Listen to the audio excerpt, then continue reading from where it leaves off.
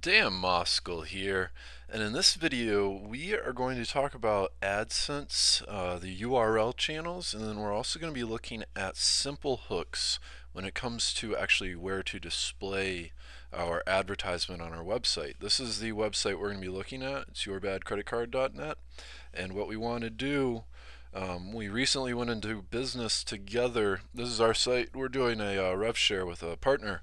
But what we're going to do is put a AdSense ad and replace this advertisement with one that's on a URL channel so we can track the revenue that it earns. And we're also going to install this on our website, not with the widgets, which is typical, and not with the editor, but what we're going to use is the Genesis simple hooks. This website is using the Genesis framework with the news theme, which I would strongly suggest and use on all my sites. But this hooks is what I believe to be a more SEO friendly and full website visitor. It seems to load faster when you have it installed in the hooks, and I believe it makes your website slightly faster if you install your advertisements using the hooks. This is installed with the widget right here. This isn't even an advertisement, it's an affiliate link. So anyways, let's go ahead and get this started. So this is our AdSense account, and what we are going to do is just name it. You're the only person that's going to see this. We're going to name it top because it's going at the top of our page, and we can look at our reports later to see how this specific ad has been working, how much money this specific ad. So we'll put top header, and then we're going to put Joe in because he's our new business partner. We currently have a 728 by 90, and if you want to see the sizes, click on this button. It's going to open up a new window, and then you can just click on these and it will show you what you're actually going to display. Like that's what we have currently, the 728 by 90. And you can also go over, pick different types of ones, but what we're thinking we'd replace it with the bigger version, but I think we'll just keep it the same. The bigger version is a 970 by 90, and if I remember correctly, that just doesn't look quite right on this website. You need to test some of these things out, and I would recommend choosing something that fits and looks correct. Looks like it kind of like it fits into your website. Like it doesn't look like you have done anything to put something there. These backup ads, this is kind of for, you could show different ads with a different network. This is more for the advanced user. We're not going to worry about it because we know that we always have ads showing. We're talking about bad credit and credit repair, which is a highly competitive industry. But here's the key. Here's our custom channels. And this is what we want to do. We want to pick that URL address because we are going to track all the ads on this URL address so we can share it with Joe.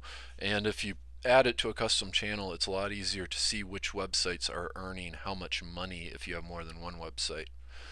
Like myself. So down here is what your actual ad's going to look like. This is kind of a preview of it, at least the colors, that is. You can use custom.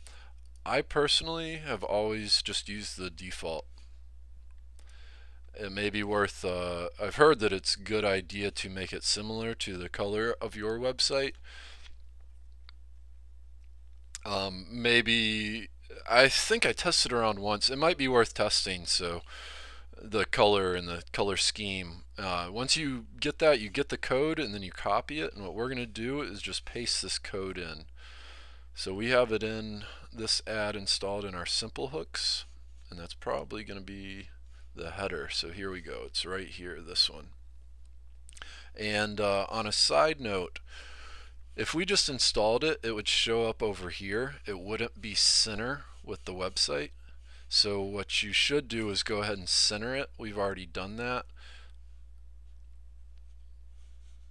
If you're using this exact same idea with your website, make sure you center it. Otherwise, it's going to show up on the right or the left. or rather it'll show up on the left. So we just replaced it. We want to hit Save Changes. Now, if you're using WordPress, the other thing you should do when you make any edits on your website is turn the cache off. A cache is kind of like a copy of your website. If you don't turn the cache off, you probably won't be able to see your changes immediately. So we should see a blank space. There should be no ads coming up yet. It's going to take probably roughly 15-20 minutes before they start displaying ads, and that's just simple technology communicating with one another. That's just the way it is. Google will show a relevant ad. It takes a few minutes, and we're going to leave our cache off until we start seeing advertisements.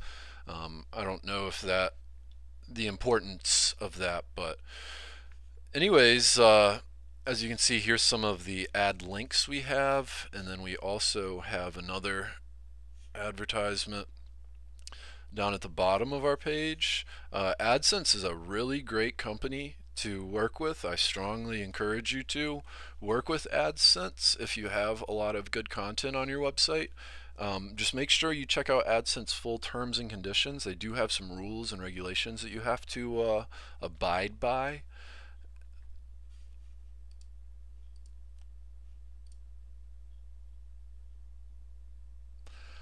And just to give you a quick look, we'll look at it a little bit more in this in detail here in another upcoming video, but this is our Genesis thing.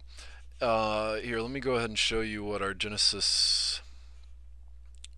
So here's the hooks. These are the hooks, all the different options: WordPress, document, header, content, post page, and then when you open it up, you can get a whole bunch of different places to put it. To put whatever you want. It doesn't have to be an advertisement. It can be anything you want. For our example, we're looking at advertisements, but this is where it would show up on your page. This is with the hook guide and just looking at the action hooks. So ours is after the header. That's why our advertisement's showing up right there. But if we wanted to, we could obviously put it up there or put it anywhere we wanted, along with these right here. Just so you know and are aware, it is definitely worth experimenting and trying some few different positioning and spots for your websites, or for your advertisements rather, on your website.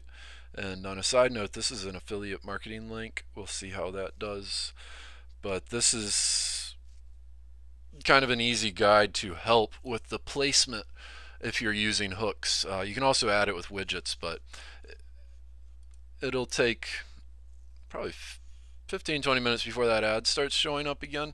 And once it does, then we're going to turn back our our cache back on. The cache will really increase your website, and if you're using a WordPress website, make sure you use a cache. I use the WP Super Cache. I think it's the W3 Total Cache is allegedly a good one too, but the W3, you saw how easy it was for us to turn it off and turn it on. That's all we do, turn it back on. Visit danmoskeluniversity.com for more tips, and you can also grab a copy of our book, How to Create a Website Easy Button, available over at Amazon. And have a wonderful afternoon. Please comment below, like this video, and share it with your friends, family, and colleagues.